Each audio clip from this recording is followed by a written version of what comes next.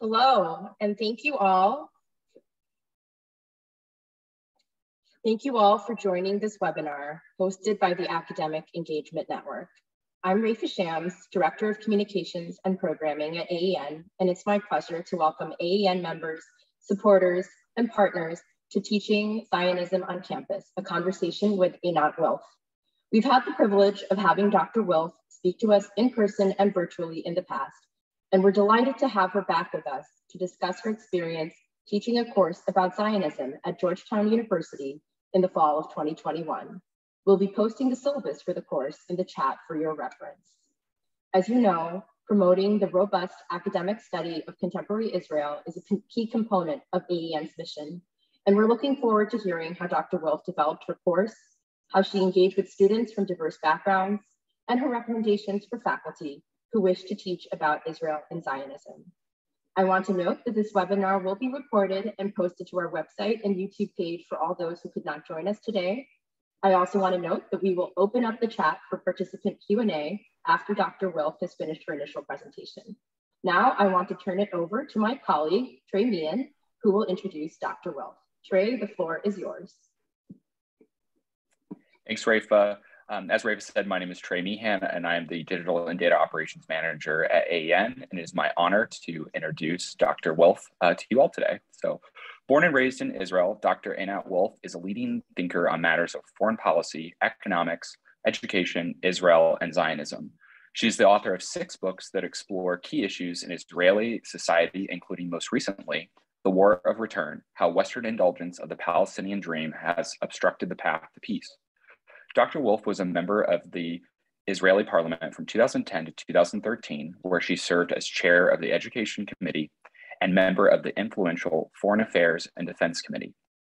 She also served as an intelligence officer in the Israel Defense Forces, foreign policy advisor to Vice Prime Minister Shimon Peres, and a strategic consultant with McKinsey & Company.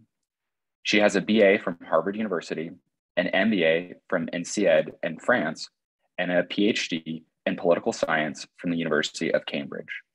Again, thank you so much for being with us, Dr. Wilf, and I'll turn the floor over to you. Thank you so much, and it's a pleasure to be here with you, with AEN.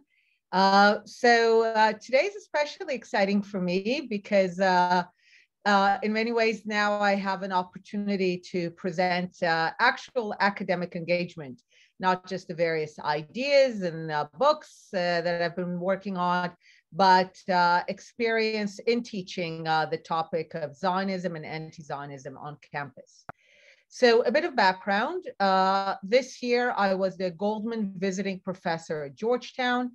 The Goldman Visiting Professorship, I think, has been in existence for at least 3 decades. It brings to Georgetown professors from Israel, but not just professors, not just academics, brings people from government and from general public service.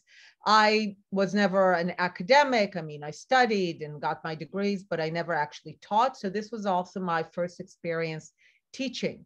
And I developed the course especially for Georgetown. I did teach elements of the course in some workshops in the past, but this was the first time that I developed the full syllabus for teaching an academic teaching environment. Now, the course was called Zionism and Anti-Zionism, and I'll say a few words first on that. I think there was something valuable about being very clear and very direct in the name of the course, especially against the atmosphere. I mean, just this week, we heard about a call to get Zionist professors and Zionist students off campus. So I think there was something very important about saying clearly that we're teaching Zionism and anti-Zionism and not hide behind all kinds of generalized course names. I think that was important and kind of as a statement saying, okay, we're going directly to the core issues. You'll see also that in the syllabus continues with this idea of going directly for the jugular. And this began with the name. So Zionism and anti-Zionism. Now, Goldman professors traditionally teach seminars. So this was a seminar mostly for older undergrads, so mostly juniors and seniors, and graduate students. It was offered jointly by the Department for Government and the Center for Jewish Civilization. So I had students who came from very different schools and different backgrounds. I had 10 students, of whom 6 were Jewish of various persuasions, 2 were Muslims, and 2 were Christian. So that's kind of in terms of the general background to the course. I taught it in the fall semester, so I just ended teaching it in December. And I will kind of go to the end already and then begin.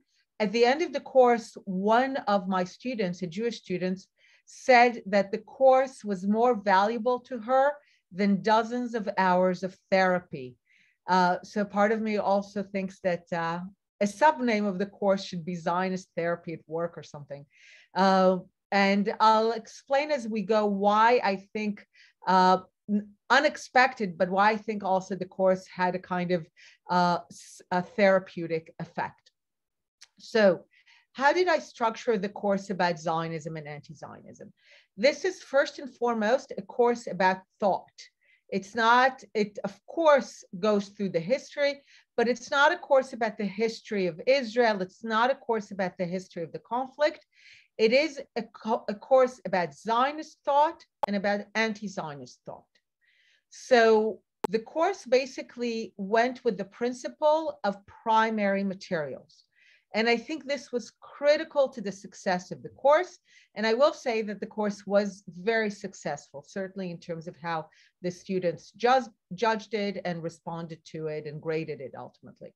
So I think one key reason for the success of the course was the use of primary materials. The students did not learn about Zionism. They did not read books about Zionism. They did not read books about anti-Zionism. They read what Zionist thinkers themselves had to say. They read what anti-Zionist thinkers themselves had to say. And I found that this was remarkably powerful. And as we go through the syllabus, I'll explain. But I think, first of all, on the Zionism side, once you read what the Zionist thinkers themselves had to say, a lot of what is being said about Zionism just melts away. The whole kind of sinister, land-grabbing, evil intention, Zionist movement, hell-bent on displacement and ethnic cleansing, all the things you read about today, they just don't exist. They disappear. You read the Zionist thinkers themselves. You read them against the background of the sense of disappointment from emancipation, the rise of nation states, of the idea of self-determination. You see Jews struggling with the questions of modernity, with the classic Jewish questions, seeking an answer to how to be a Jew in the modern world. I think that had tremendous impact by directly reading what the Zionist thinkers had to say. And also with respect to the anti-Zionist thinkers, it was very powerful because, and we'll go through it, the anti-Zionist thinkers, to their credit, when you read their direct material, they tend to be very clear about their intentions and what they're really getting at. And as a result, it's very difficult to assume that it's just benign or something that's recent. So the course was structured based on 5 pairs. I'm going to attempt a screen share, and let's do this. Okay. So the course was based on 5 pairs. Sorry, the last mistake. Where basically Zionism and anti-Zionism were paired. So first I started with politics, and this also flows generally with history. So first I started with politics. I started with emancipation to explain the promise of emancipation, why it was so exciting to so many Jews, why it was so appealing. And I explained to the students that this is not anti-Zionism, it's just the alternative. It preceded Zionism, but it's important to understand emancipation in this background. Another thing that I would mention here, each class was 2.5 hours once a week. And I would start each class with about half an hour of background and history where I would just speak, lecture, and then the remaining 2 hours with a break in the middle were always discussions and student presentations based on the material. So it was very much discussion based on the primary material. Now, the thing that I emphasize here, and I think is very important in the background in terms of Zionism, is really to emphasize that Zionism has 3 parents, and without either parent, it becomes, you can't really understand it. So of course, one is the ancient longing for Zion, but this course really begins with the 19th century or the end of the 18th century. I make it very clear that the ancient longing for Zion is a parent of Zionism, but that's not what the course is about. The other parent of Zionism, and that's where the course begins, is the disappointment from emancipation. And the third is, of course, the rise of the idea of the nation state. So the first pair is emancipation, and then we go through the disappointment of emancipation and how it gave birth to political Zionism, Herzl, Pinsker, and others. The second pair looks at labor. And here we talk about the historical background, all the fermentation, the impacts of labor at that moment, the appeal of communism, of socialism, of Bundism to Jews, and labor Zionism as the alternative. So again, Zionism and anti-Zionism, where again, we explain that communism, socialism, Bundism, sometimes intentionally, but sometimes not, were not intentionally anti-Zionist, but were an alternative. And again, it's important, one of the things that I emphasized early in the course is the notion of a conversation of ideas and the fact that Zionism was anything but inevitable. I began the course with a discussion of ideas in history with Yuval Noah Harari, with Neil Ferguson and counterfactuals. I try to put the students in the moment. So to have them be part of the conversation and to rather today there's a tendency to look at Zionism as just this inevitable movement where one thing followed another.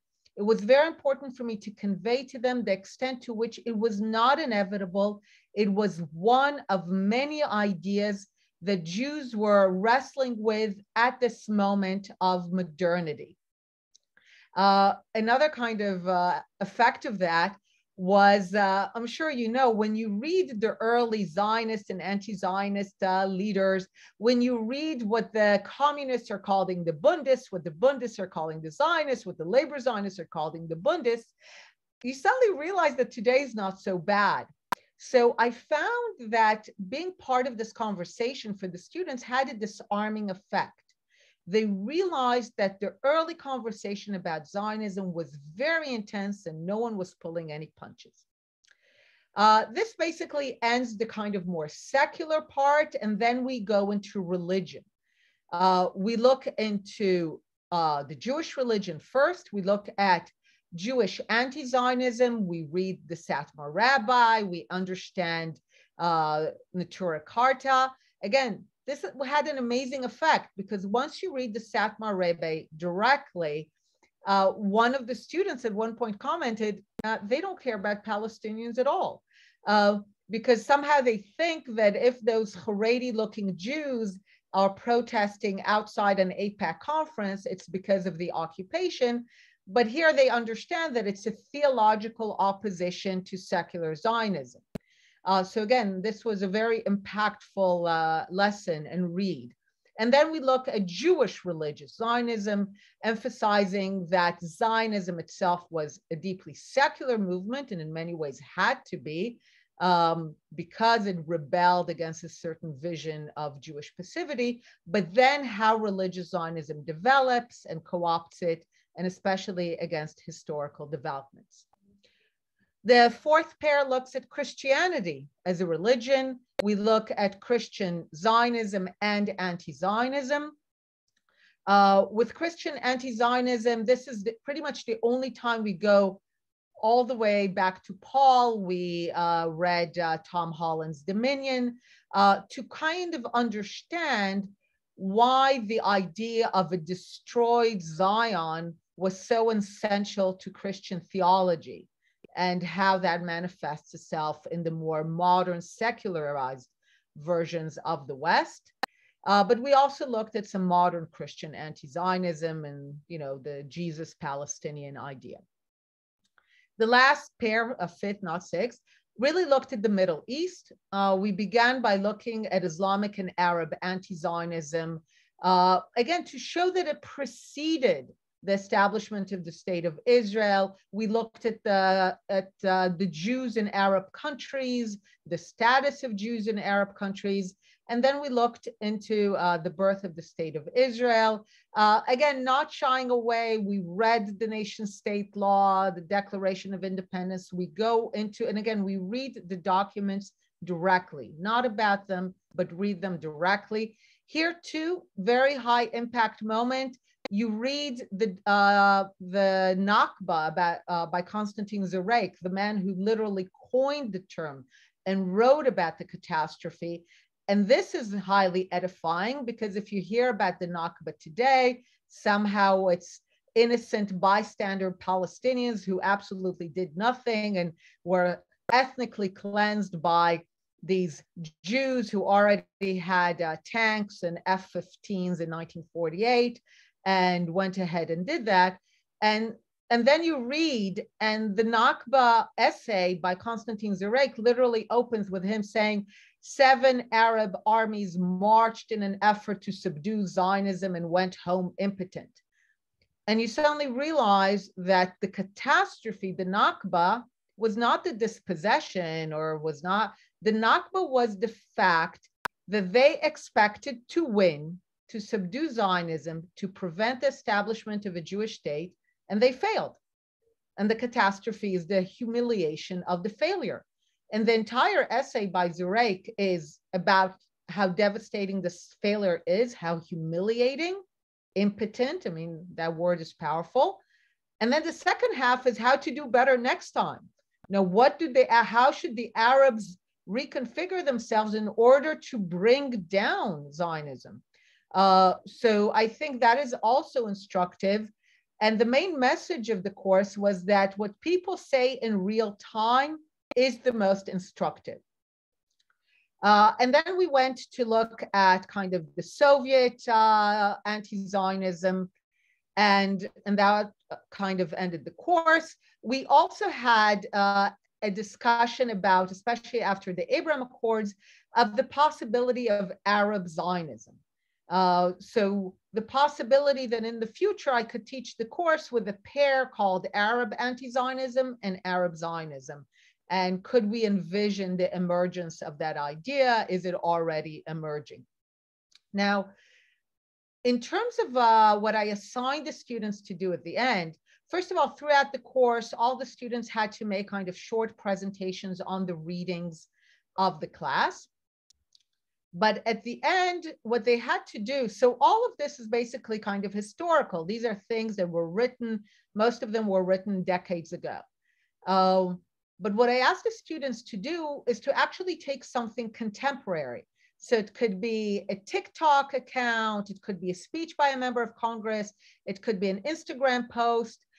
So the idea was to take something contemporary, something that even happened in the course of the course, and to do a genealogy of that. And the main message was that pretty much nothing that is said about Israel and Zionism is new. And that a member of Congress might say apartheid and think that they're being incredibly original and they're doing it only because the occupation has reached a certain point. But once you read about Soviet anti-Zionism and the fact that apartheid was already there in the 60s and 70s, when you read about Christian anti-Zionism and how that became part of a secularized West, when you read about the blood libels, what you begin to realize is that so much of the contemporary debate is rooted in ideas that were written decades and sometimes centuries ago.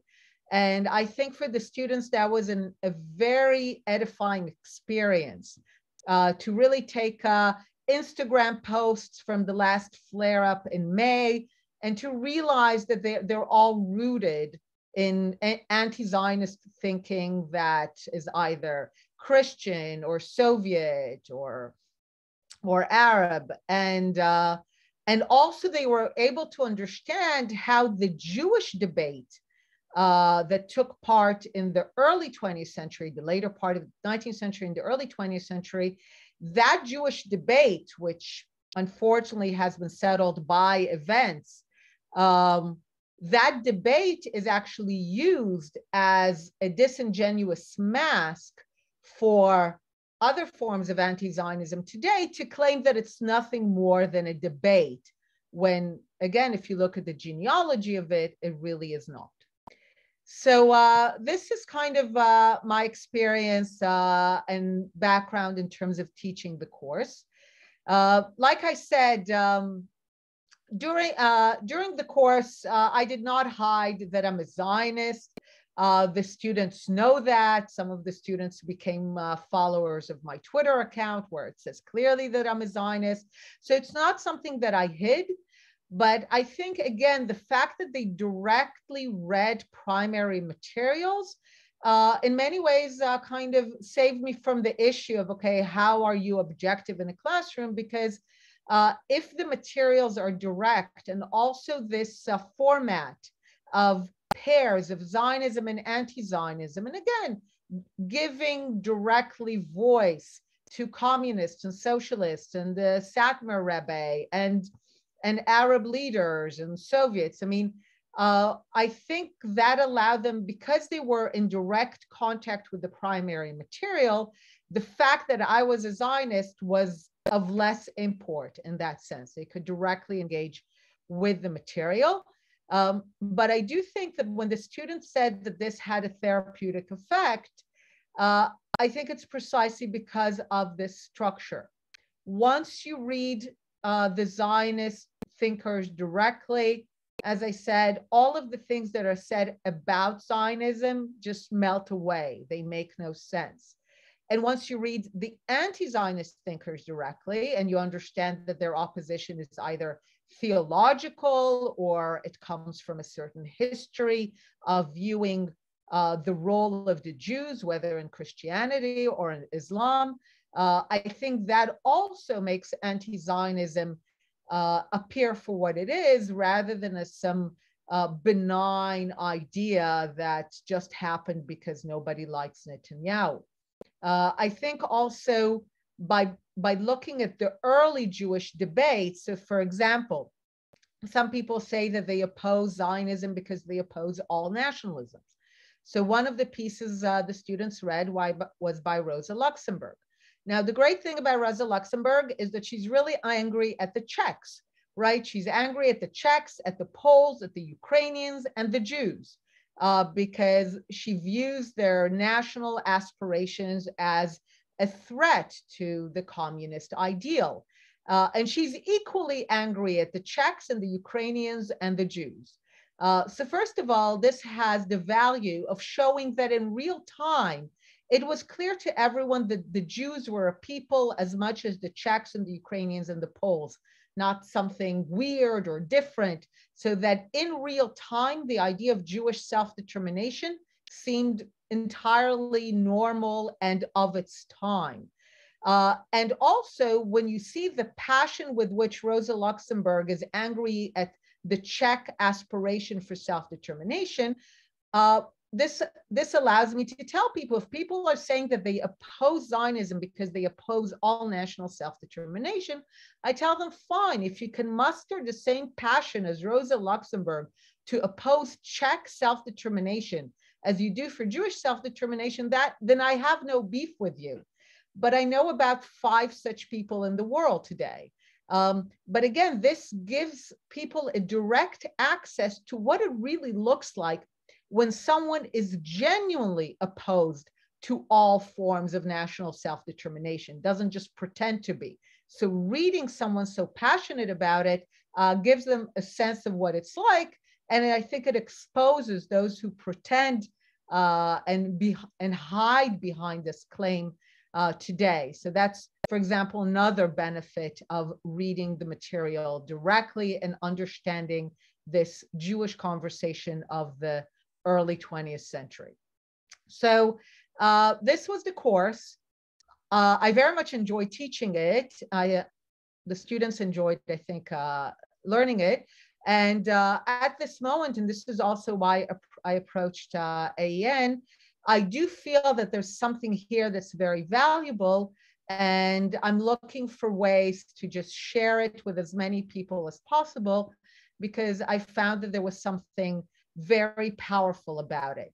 And at the end of the course, I told the students that having read all this material and engaged with it and thought about it and wrote about it and looked at how it manifests itself in contemporary culture, I told them that they belong to a very, very small group who actually know what Zionism and anti-Zionism are all about and have read the material directly.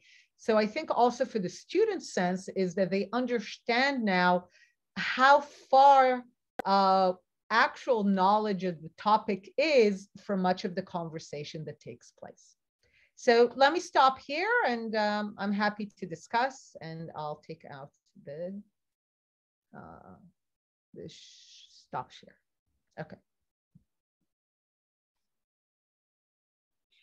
Thank you so much, Einat, for that great description of how you structured the course, your motivations behind the way you contrasted Zionism and anti-Zionism, and very gratified to hear that that had an impact on the students. I think our first question is actually relating to the syllabus itself. How did you choose the specific readings to include in your syllabus? You're a proud Zionist, as you mentioned, you were very upfront about that with your students. How did you decide which readings to include, which promoted and also challenged the Zionist narrative in terms of specifics, since there are so many Zionist thinkers, but also anti-Zionist ones? So the key was that, they had to be canonical. I mean, they had to be representative.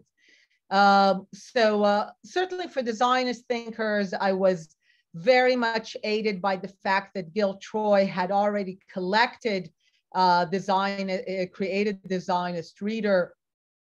And the idea was just to make sure that they read the most representative, the canonical ones. So there would be Herzl and Jabotinsky and Pinsker. So that was basically the idea. I was not so much trying to unearth hidden gems or anything of the sort. In that sense, it's a very canonical worldview. Like, if you're going to read about political Zionism, who are the thinkers that you absolutely must read, or what are some of the texts that you absolutely must read? And that was my guidance. And in terms of the anti-Zionist thinkers, again, my idea was to go directly to the most important ones. So if you're looking to the Jewish religious anti-Zionist thinkers, well, you have to have the Satmar Rabbi, you have to have Neturei Karta. If you're looking at Arab anti-Zionism, well, you need to understand, the Nakba, where that comes from. So that was, the idea was just really to go to the most representative in each category.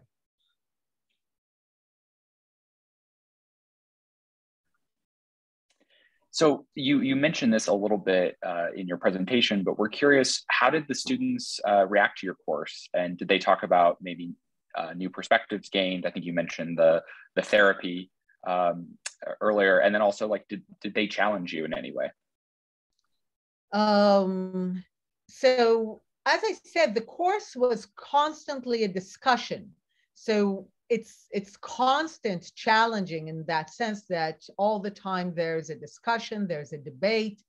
But it was not so much about challenging me, it was about engaging with the material itself. So for example, when we read the Satmar Rebbe, I also included a very interesting essay that talked about the fact that, right now, that it's all a matter of time. The perspective is one of time. The Satmar Rebbe might yet be right. One day the whole Zionist project will blow up and he'll say, look, we always said that. So I was trying throughout to give every perspective that I was presented its full kind of presentation, to be fully fair to what it is, to what it represents. But then I was also quite insistent on certain things. So for example, I presented the full scope of the Jewish anti-Zionist debate in the first half of the 20th century. But then I made the very strong statement that to claim that this debate still continues to the present, when the Holocaust in a very tragic way ended the Bundist possibility. So to claim that to be a Bundist today is just continuing the debate of 100 years ago, I argued very forcefully, this is not a real argument. Because if you look at things in real time, the Bundists made an argument about what is possible, what is the solution to the Jewish question in real time. And tragically, their solution has proved in the worst possible way untenable. So to kind of just pick up 100 years later and say, no, it's still tenable, I argued one of the words that appeared many, many times in my course was ahistorical. I talked about how much of the debate today is ahistorical, tries to claim that, okay, it's just like we're in the 1910s or the 1920s. And I tried to make it clear that we're not. There's a difference between a debate that takes place with Jews, where there's no state of Israel, where the idea of a state of Israel is preposterous, where the possibility of being true Polish nationalists with affiliation with socialism appears possible and is one of many possibilities. That's also why it was so important for me to drill into them from the beginning, to read the material with the eyes of the contemporaries, not from our eyes today, to understand that Zionism was not inevitable. It was one of many ideas, and certainly at the time, not the one that appeared most destined to succeed. So I really tried to bring that debate alive for them. But then when people tried to say that, okay, this debate continues now, that I was pretty forceful in arguing that you can't just pretend that history didn't happen, that the state of Israel does not exist, that the Holocaust did not happen, and that historical events did ultimately value some ideas over others. Great. And then the last question from AEN is, and this is actually a question that one of our faculty members is posting in the chat, what are your recommendations for faculty members who want to develop nuanced, engaging coursework on contemporary Israel and on Zionism? So my recommendation would be, and as I said a few times, is go for the jugular. I think we have gained nothing by trying to circumvent the issue or to try to run away from the issue or to try to teach it as part of something else.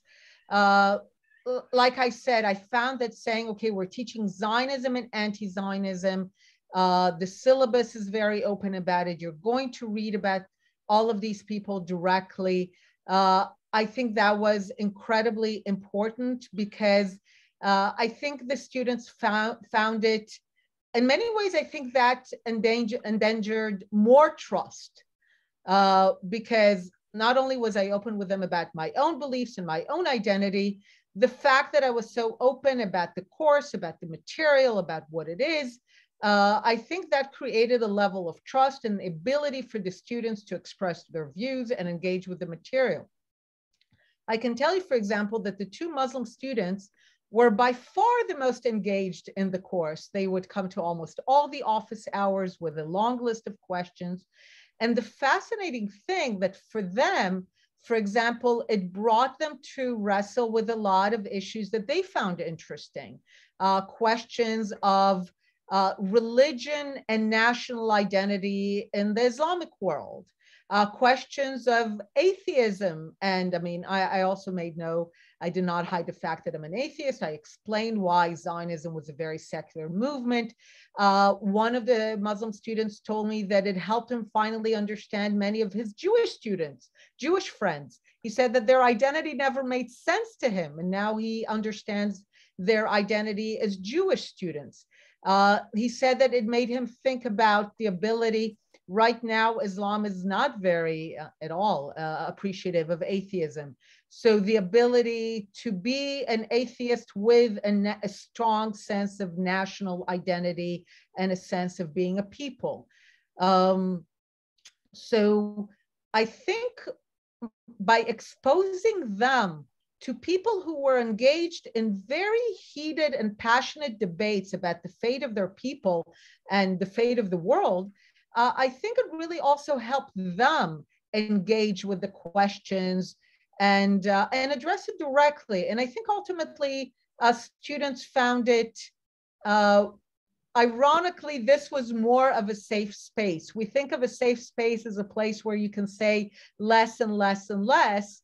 But I think that was in a way safer because they saw how people argued with each other and argued passionately and were calling each other horrible names. I'm sure you know, the Zionist critique of the Jewish diaspora is horrific.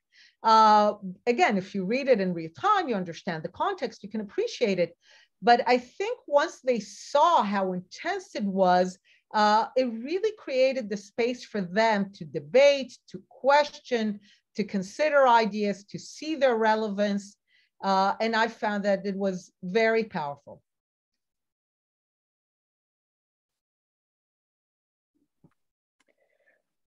So I was looking here, there are a couple of questions that asked, we talked about how students reacted to the course, but there are questions on how were the reactions outside of the classroom, on campus, or even maybe outside of Georgetown's campus, if any?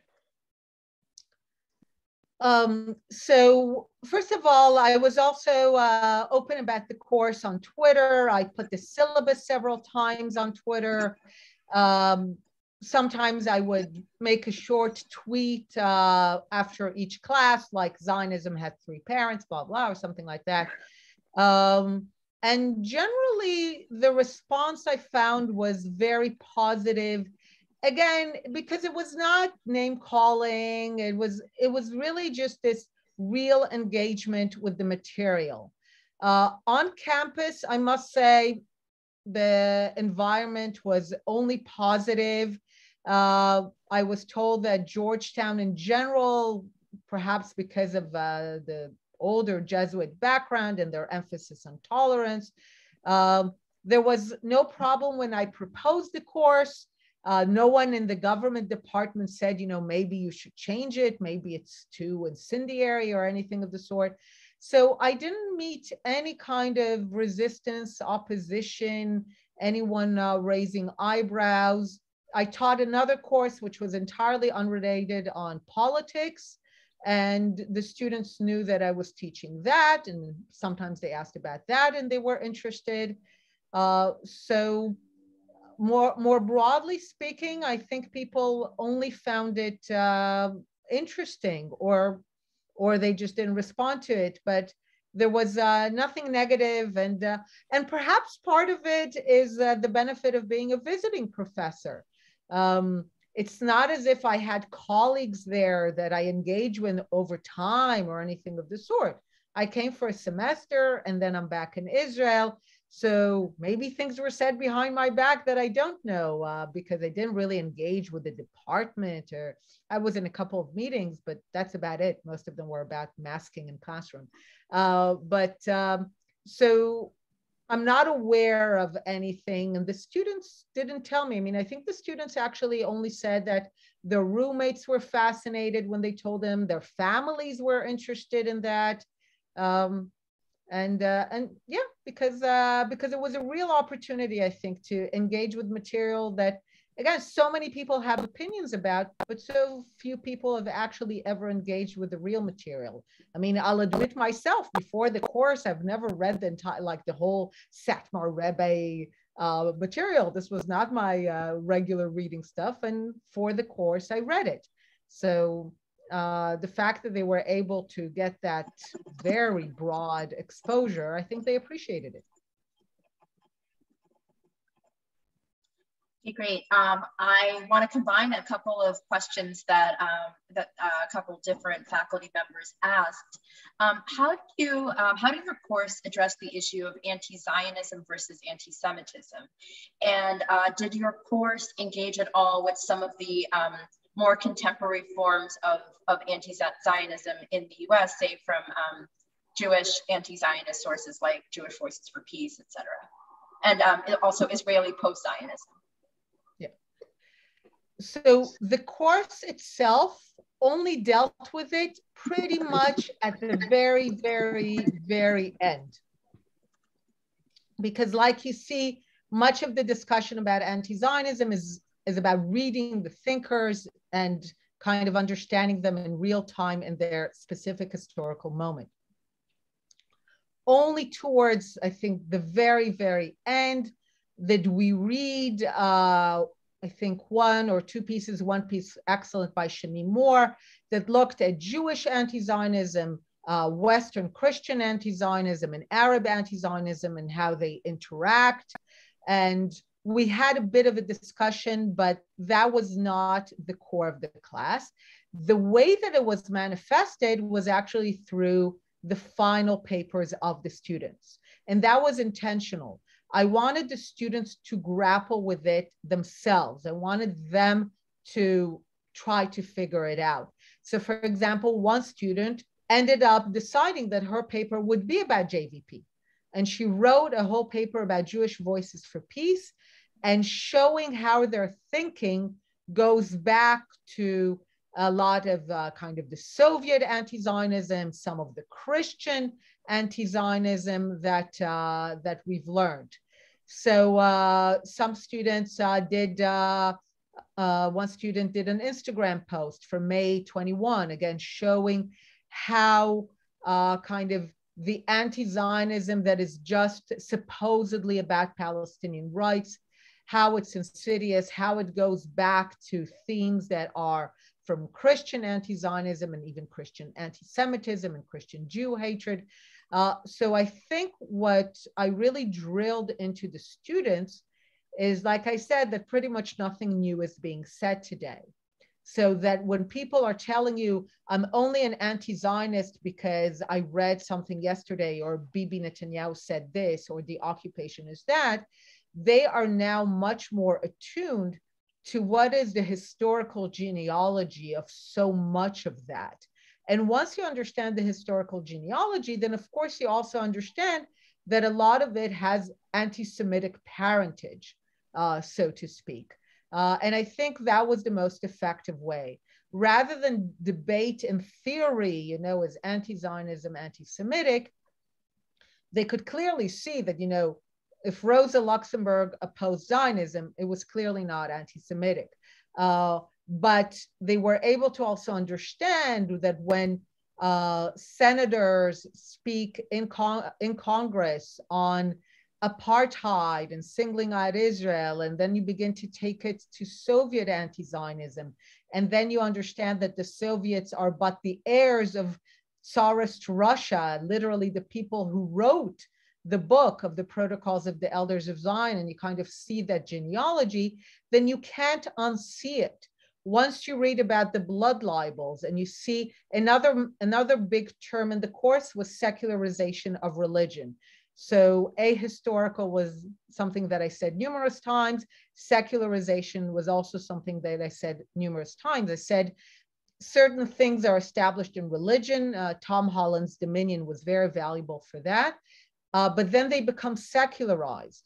So once you see the blood libels secularized, and you see the front page New York Times with pictures of images, and you read the history of blood and children and sinister Jewish ritual murder of children, and you see the New York Times front page, and you're like, you can't unsee it anymore.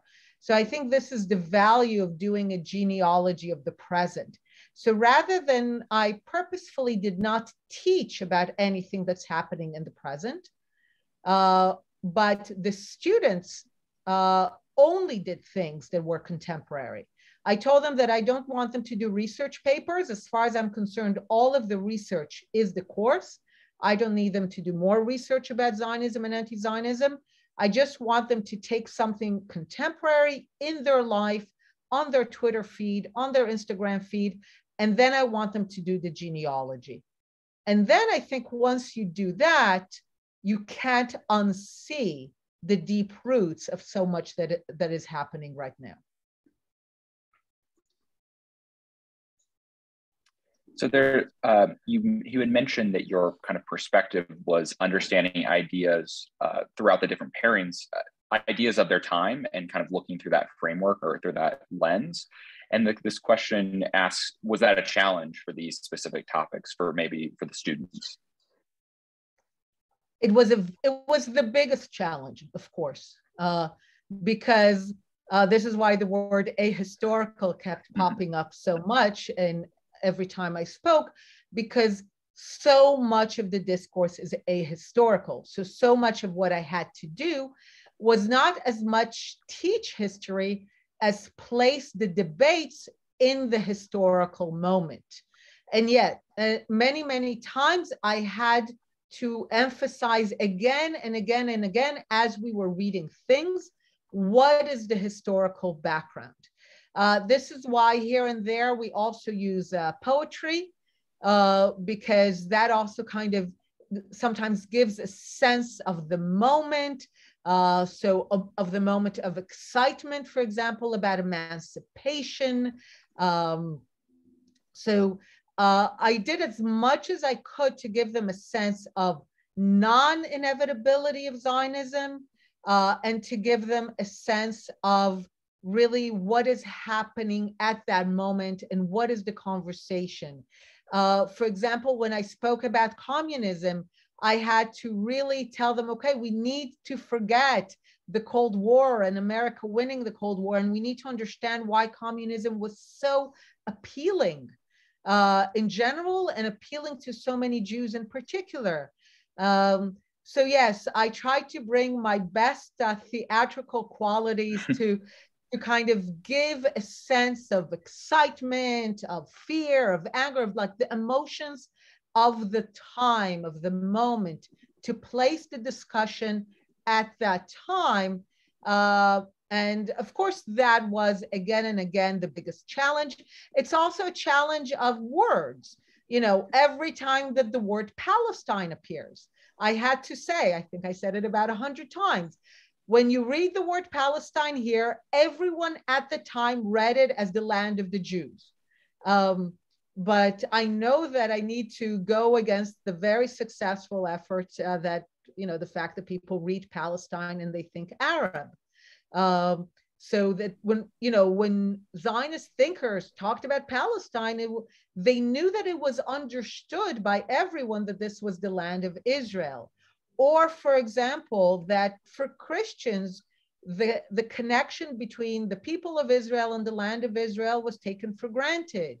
So to kind of go and to explain the extent to which it was taken for granted. You know, today so much is about, no, the Jewish people have a historical connection to the land. So to try to give them a sense of what it is to live in a time when that's not questioned, when that's just taken for granted, that's not even a point that needs to be made. So yes, that a lot of the work was about, in a way, kind of fixing the ahistorical mindset and trying to place every week's reading in its particular moment. So we still have time for 1 to 2 more questions. So if anyone has them, please post them in the chat. In the meantime, I'll ask one. You mentioned that one of your Jewish students said that this was a form of almost therapeutic for her to take your course. Can you go into that a little bit more? What was it about your course and being able to delve into these sources that had such a positive impact on the student? So I've written about it by now, and it should come out in about a month. I've written an essay called The Pound of Flesh.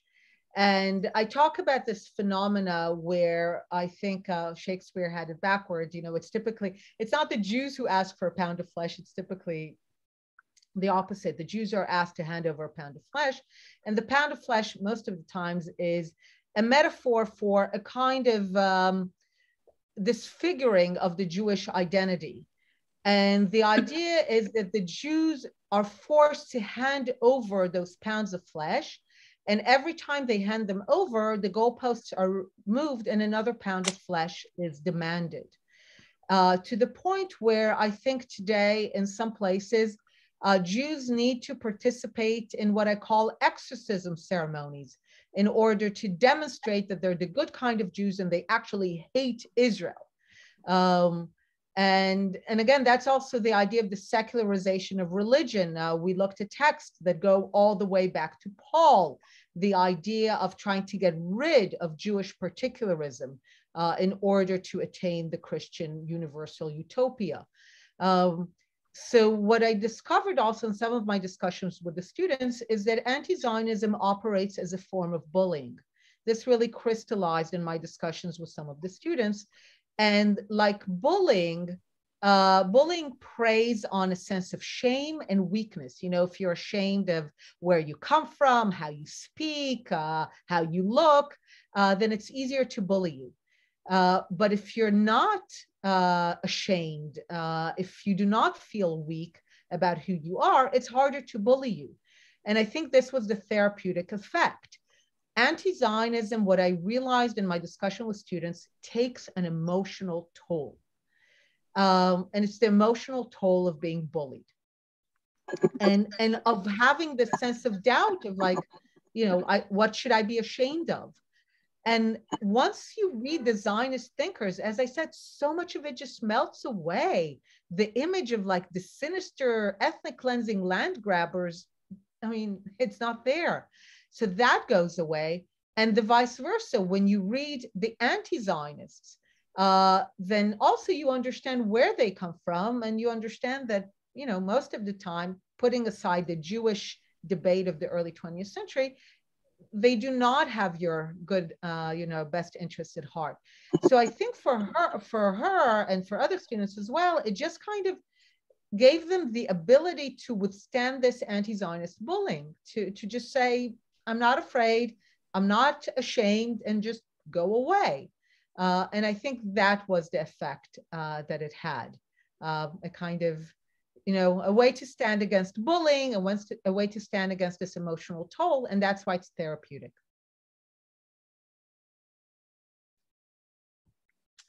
So there was a question about the use. It says historical Zionist sources talk about establishing Jewish colonies in Palestine. And this person asks, how do you handle that, like using that language of colonies? Okay, so there were some texts to the previous question of dealing with the historical challenge of putting things in their place. So like I said, every time the word Palestine appeared, I had to explain how it sounded to the people of the time. But I must say there were texts that were so, I thought myself, okay, that would be too much to explain.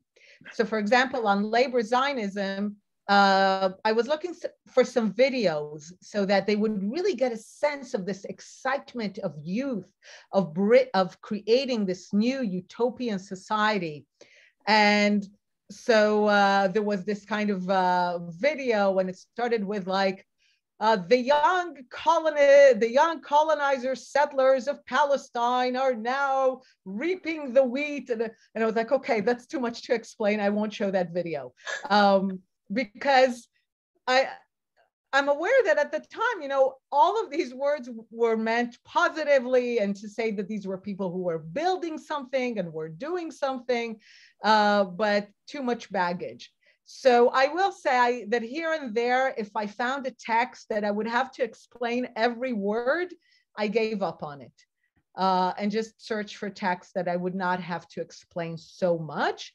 But sometimes, yeah, you just have to explain, yes, that's what it meant for the people at the time. It had a positive connotation, or it merely meant that they were purchasing the land and they were going to work it themselves rather than use a feudal system where they let other people work the land.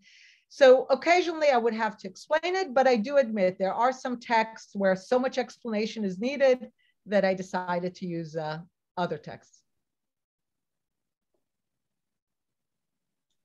And then I think this might be our final question, but it's a specific philosophical and pedagogical question. Is your genealogical approach consciously informed by Nietzsche? And do you recommend Nietzsche for other faculty to understand the approach you took? So clearly no, because I didn't know that. Simple as that. So maybe yes, you know, who was it, Keynes, or who said that we all echo the ideas of people who are long dead? Maybe, but and maybe. So my answer is perhaps yes. So for those of you who know how Nietzsche relates to this and you think it's relevant, then by all means. But again, I did think that keeping the contemporary issues out of the official syllabus was very important, but then keeping them for the student papers, I thought was really great, because this way the students engaged in it in a serious way. It didn't descend into just some, you know, screaming match in a class. The class was kept very civilized and very serious and with very intense debates, but intense debates on the material itself. And then if they wanted to discuss, you know, one student did on a graffiti on the wall in Jerusalem, and JVP, or a meme someone did about the whole debate between Rotem Sela and Bibi Netanyahu over Instagram and Twitter about the idea of what it means to be a state of all its citizens in light of the nation state law. So they definitely did very contemporary things, but they did it in a rigorous way, and only after they spent a whole course engaging with the material. And I also think that has a certain academic message to it, which is we're not going to go right in and jump into contemporary issues, because contemporary issues are so informed by people who thought a century and more before us. We're first going to spend a whole semester learning what they had to say, understanding it in a historical context, and only then we engage with the present, and then it's more informed, it's more serious. And I think this is really academic. I mean, then the students really have a sense, I think, that they bring to their present reality a certain academic rigor that they didn't have before. We have someone asking if everyone got an A. I'm assuming no. No, no, but there were definitely some A's. Wonderful.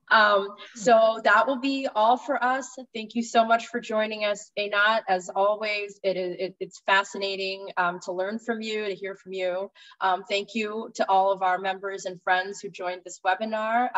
We appreciate you joining us. Can I just say that this is really important to me. So if anyone wants to engage directly, to write to me, to email if they have questions, this is really important to me, and I'm really happy to help. Thank you so much for that offer. That's a wonderful opportunity. I hope as many faculty members in AEN as possible take her up on it. That'll be all for our webinar. Thank you all, and have a happy Passover. Thanks. Thank you. Bye. Bye.